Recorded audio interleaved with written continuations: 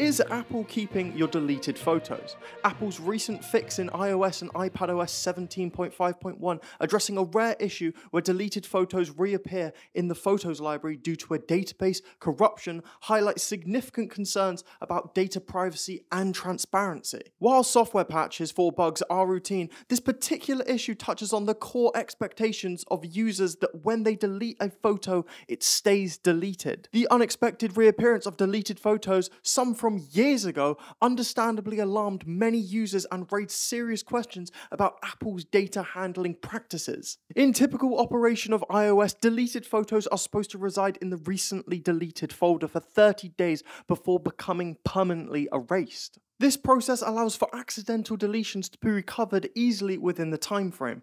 However, the intent behind the delete action is clear. The user wants the photo to eventually be gone for good. The emergence of a bug that counteracts this expectation, causing old deleted photos to reappear, disrupts users' trust and raises fear about data privacy. The term database corruption used by Apple in their brief explanation implies that the issue was related to some form of data integrity problem within the system's photo management database. Database corruption can occur due to a variety of reasons, including software bugs, hardware failures, or unexpected system shutdowns. This can cause inconsistencies in the data stored. In this case, it led to the resurfacing of photos that users had intended to delete permanently. The privacy implications of this bug are significant. Users trust that their deleted photos, especially those of personal or sensitive nature, are gone forever once they are removed. And the reappearance of such photos not only violates this trust, but also poses a potential risk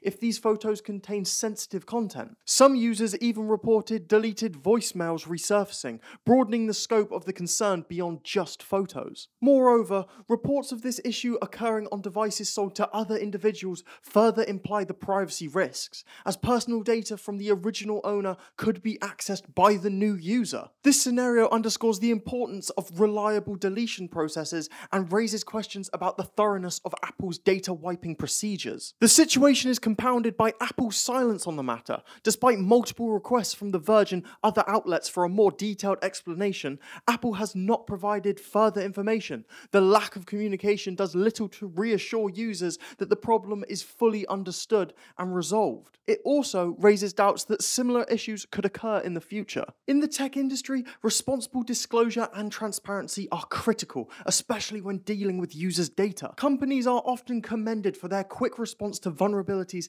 and their openness in explaining the issues and the fixes.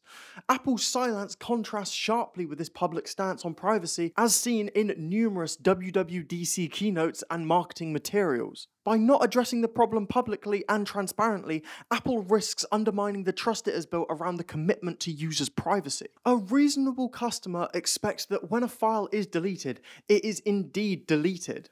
While it's technically true that data is only fully gone when overwritten, the practical expectation is that deletion means that the data is no longer accessible. Apple's marketing heavily emphasizes user privacy, which makes incidents like this particularly damaging to their reputation. Mistakes and software bugs are inevitable, but how a company handles them is crucial.